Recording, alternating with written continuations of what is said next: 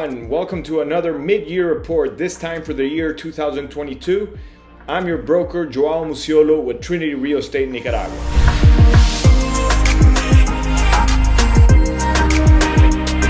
Let me share some numbers with you so when it comes to real estate, you can make more informed decisions. So we're going to compare the first 6 months of this year to the first 6 months of 2021. In the first 6 months of 2022, we have 33% less transactions, but every other number is up. For example, average price of homes are up 64%, and the price per square meter of homes is up 8%. So what does this tell us? Yes, prices are up, but also there is a lack of inventory from $300,000 and down. So houses below $300,000, there's a lack of inventory. That's why more expensive things are selling. Now, when we consider land or lots, those prices are up as well. Average price per lot is up 45%, and price per square meter of lot or land is 18%.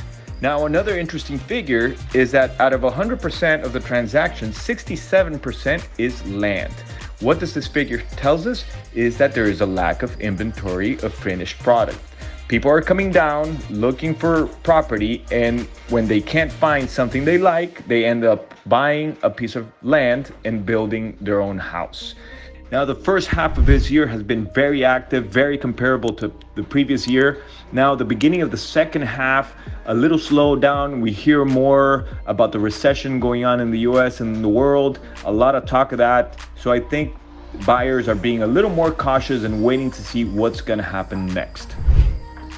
Now, we have two great news to share with you within Trinity Real Estate. One is that we got invited to be part of leading real estate companies of the world. Is an invitation-only platform for independent agencies throughout the whole world. This is a great platform for learning for our agents and to showcase all of our properties, not only in Nicaragua, but in other parts of the world. So great news for sellers wanting to sell the properties. More foreign buyers will be looking at our properties.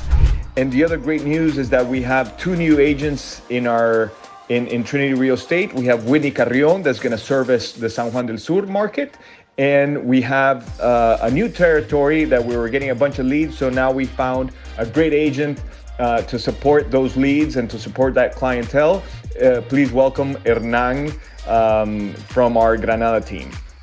In Nicaragua news, well, we have the good news that there are less restrictions to enter. Now, if you have a vaccination card and you're fully vaccinated, you don't need a PCR negative test. And if you're not vaccinated, well, you still need a 72-hour negative test, PCR test to come into Nicaragua. Another piece of good news is that American Airlines and Spirit Airlines have already confirmed their return to the country. So we expect to see a lot more tourism coming into the country straight to Managua and not so much through Liberia. That's it for now. I'm Joao Musiolo, your broker from Trinity Real Estate. Please contact us. We'll be happy to help you out here within San Juan del Sur, Tola, and now Granada. Talk to you soon.